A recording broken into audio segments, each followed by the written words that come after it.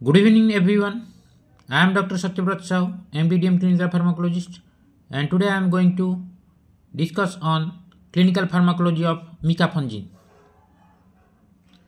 So, Micafungin is an echinocandin antifungal medication. It inhibits the synthesis of 1,3-beta-D glucan, an integral component of the fungal cell wall. And Micafungin injection is a sterile lyophilized product for intravenous IV infusion that contains Micafungin sodium. So, Micafungin sodium is a semi-synthetic lipopeptide, that is echinocandin, synthesized by a chemical modification of a fermentation product of Coleophoma empetri F11899. Then coming to clinical pharmacology considerations. Micafungin is available as injection. Volume of distribution is very low, 0.2 liter per kg, and clearance is 10.4 ml per hour per kg, and it is metabolized by aryl sulfatase COMT, that is catechol O methyl transferase, cytochrome P450, and it is excreted through feces 71% and also in urine, and it do not inhibit P glycoprotein, PGP, that is P glycoprotein. This is a table showing pharmacokinetic parameters of Micafungin in adult patients. In case of HIV positive patients with EC, the Cmax was given AUC 024, THAF and clearance was given here, and in hematopoietic stem cell transplant HSCT, the Cmax AUC 024, THAF and clearance was mentioned in this table. Coming to microbiology of Micafungin, mechanism of action, that is Micafungin, the active ingredient in Micamine, inhibits the synthesis of 1,3-beta-D glucan, an essential component of fungal cell walls which is not present in mammalian cells. Activity in vitro, that is Micafungin exhibited in vitro activity against Candida albicans, Candida glabrata, Candida krusei, Candida parapsilosis and Candida tropicalis. Activity in vivo, Micafungin sodium has shown activity in both mucosal and disseminated murine models of candidiasis. Micafungin sodium administered to immunosuppressed mice in models of disseminated candidiasis prolonged survival and or decreased the mycological burden. Coming to contraindications, Micafungin injection is contraindicated in patients with hypersensitivity to any component of this product. Coming to drug interactions, sirolimus area under the curve was increased by 21%. No effect on Cmax in the presence of steady state Micafungin compared with sirolimus alone. And nifedipine area under the curve and Cmax were increased by 18% and 42% respectively in the presence of steady state Micafungin compared with nifedipine alone. Then sirolimus plus Micafungin, there will be sirolimus toxicity, dose of sirolimus to be reduced in this case. Nifedipine plus Micafungin, nifedipine toxicity will occur, so dose of nifedipine to be reduced in this case. No effect of a single dose or multiple doses of Micafungin on mycophenolate mofetil, cyclosporin, tacrolimus, prednisolone and fluconazole pharmacokinetics. Coming to adverse drug reactions, anemia, anxiety, appetite decreased, arrhythmias, confusion, constipation, diarrhea, disseminated intravascular coagulation, dizziness, drowsiness, etc. may occur in this Micafungin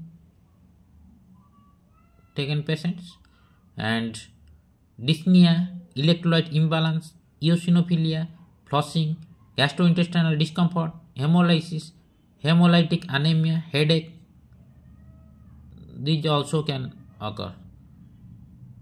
Hepatic disorders, hepatic failure, potentially life-threatening, and hyperbilirubinemia, these can also occurs in case of Micafungin. Hyperhidrosis, hypersensitivity, hypertension, hypoalbuminemia, hypotension, insomnia can also occur. Leukopenia, nausea, neutropenia, palpitations, pancytopenia, peripheral edema, and renal impairment may occur in some patients. Severe cutaneous adverse reactions, scars, shock, skin reactions, taste altered, thrombocytopenia, tremor, vomiting may occur in some patients taking Micafungin. Hepatic carcinomas and adenomas can also occur in